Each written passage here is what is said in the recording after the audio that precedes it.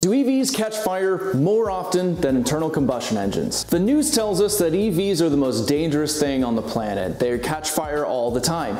But is it true? Let's talk about it. When you think about it, an internal combustion engine basically runs on tiny controlled explosions thousands of times per minute. So obviously, because no matter how perfectly you build things, reality has a way of making things messy, and because things like car wrecks exist, those flammable liquids have a tendency to get outside the tanks and ignite. But most EV batteries contain lithium, graphite, and a liquid electrolyte, all of which are combustible. But here's the difference. With an oil or gas fire, it takes 300 to 1,000 gallons of water to extinguish, and once the fire's out, it's done and unlikely to start again.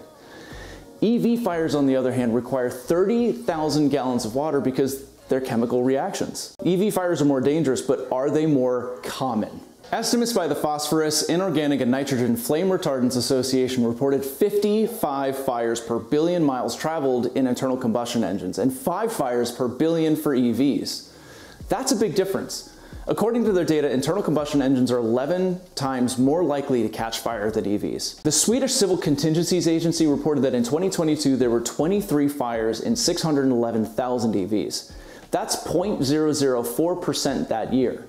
Internal combustion engines, on the other hand, had 3,400 fires in 4.4 million cars, or 0.08%. This data shows EV fires being 20 times less likely to happen than internal combustion engine fires. So here's the conclusion. Based on every piece of information I could dig up, EV fires are far less frequent than internal combustion fires.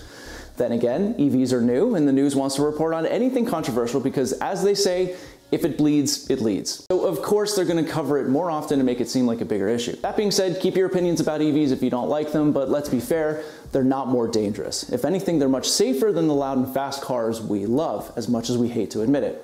So what do you think?